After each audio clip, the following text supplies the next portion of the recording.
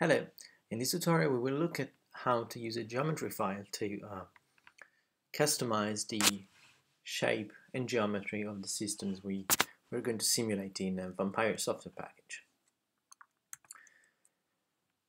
A geometry file is a simple text file where we provide the in-plane coordinates of whatever sort of shape we want to customize our system in.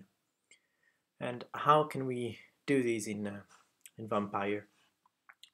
In the input file, we simply need to add the key create select material by geometry, and this will tell the code that we will provide in the material file the geometry file.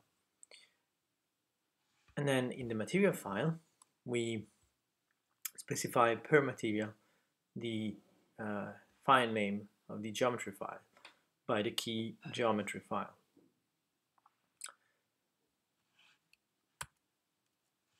And the geometry file is simple. The simple text file where we have the number of points or vertices that we have for our shape or polygon that we want to have, and then we just list this list of XY coordinates. So as we can see, it's quite easy. And I will show three quite simple examples on how you can use the geometry file to specify and create your own shape. In the first one, I will show how to do system which is in plane as an hexagonal shape, and the second one, instead, we will look at a system where we separate two halves in the in-plane and we define them as two different materials, which, for example, we can associate a different magnetization. And in the last example, instead, maybe a bit more sophisticated in terms of what you can do.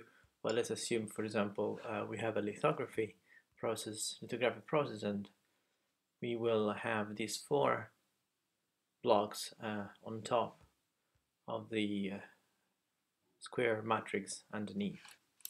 So how can we do this?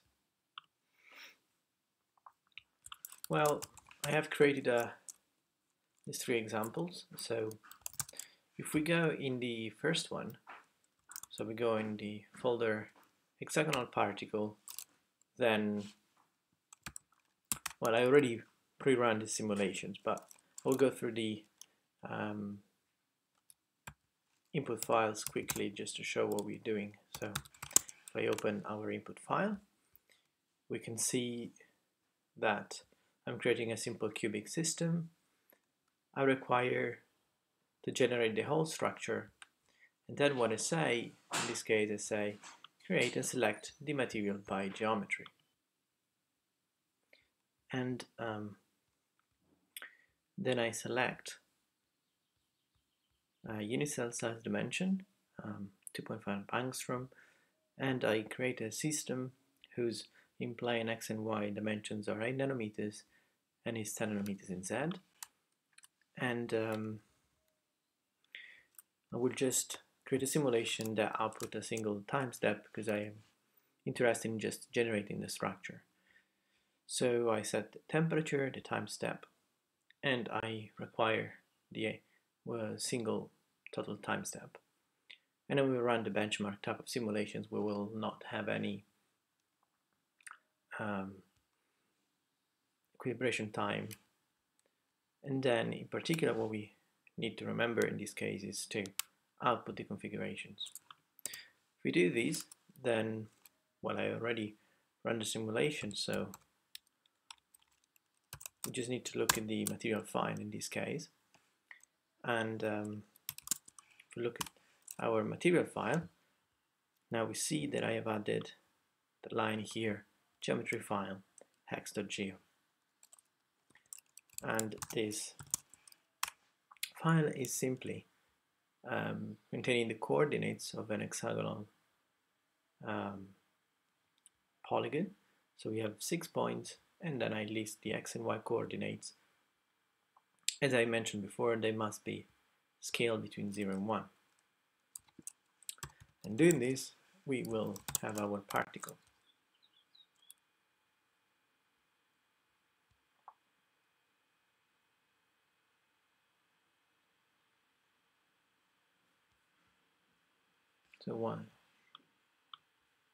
So we can see we have our in-plane hexagonal particle or shape, and then we have this 10 nanometer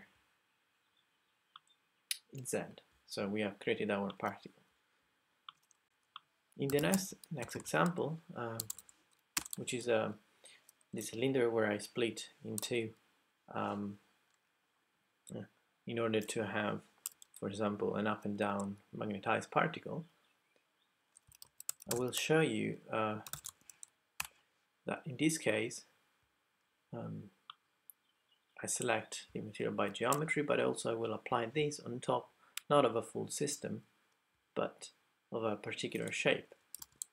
Now the material file is the same as before, so I will not show it, but I will show our semicircle. Left circumference geo.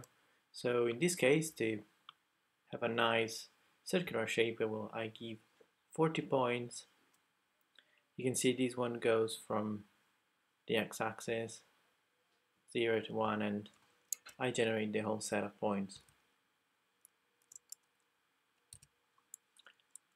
Quite simple description. And now if we look at the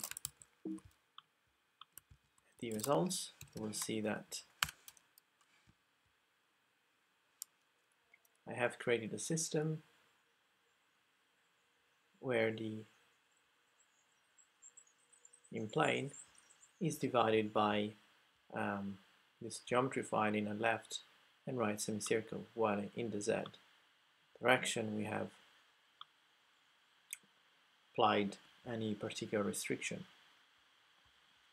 The last example will be instead a field where we have these 4 regions which will lay on top of the matrix, and in order to do this in the material file, I had to define 5 materials. The first one, which is called diffuse or interlayer, is our matrix on which we will lay the materials, the 4 regions. So we see here will go between 0 and 0.5, so the first half, and it has its own geometry file, which is a simple square which says take the whole system, and I will show that in a second. Then we have the 4 other materials, which are bottom left, bottom right, top right and top left square region, and each of those has its own geometry file, and the last one as well. And if we have a look at the geometry files, we will see that it's a simple square region, so we just need 4 points with the 4 vertices.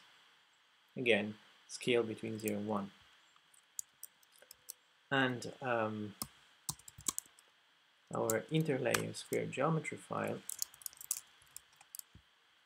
is again a square region, but this will take the whole system, so it goes from 0 to 1 in x and 0 to 1 in y. And again, if we now look at what we have been creating with our requirement in the input files, we will see that we have generated a system where on top of this